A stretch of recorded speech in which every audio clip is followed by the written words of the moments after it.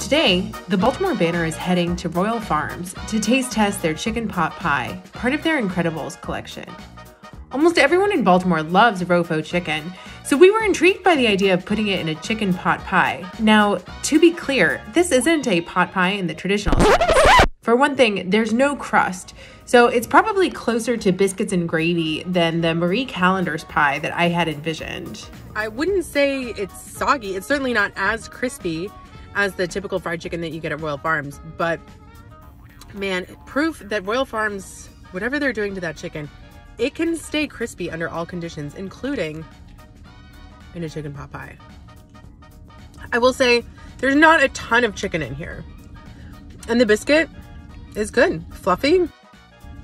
So if you're expecting a pie crust, you will be disappointed.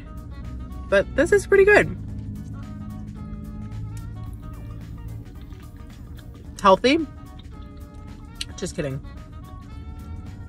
Yeah, I'm gonna go ahead and say that this is kind of a surprisingly good gas station meal.